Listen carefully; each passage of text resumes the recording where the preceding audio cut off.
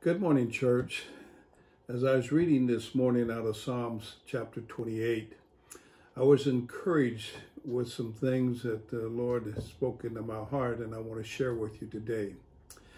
Today, I am reminded that God is my rock, and my feet are on solid ground.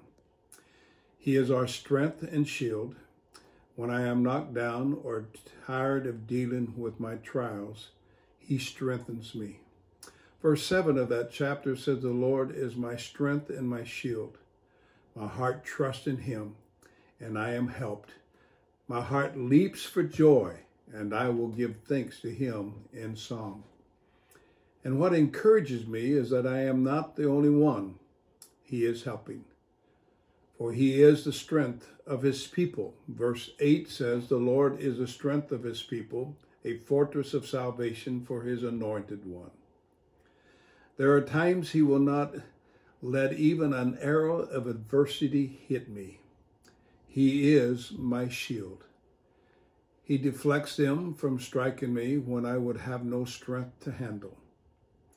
I am reminded that in life that I am often exposed to difficult and problems, and sometimes He allows me to go through it, and He gives me the strength.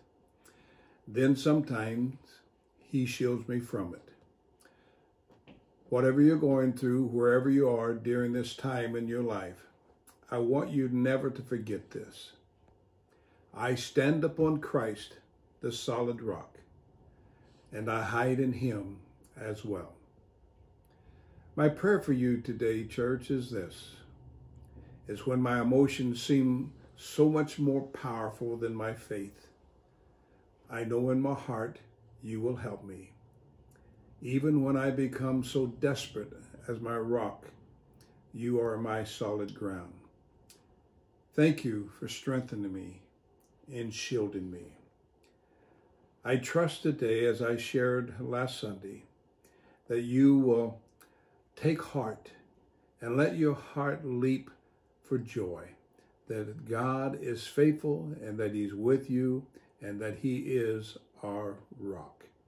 I also would like to remind you to join in Sunday for Mother's Day at 10:30 with special guest Reverend Connie Pack, and you will be blessed. God bless. Have a great day.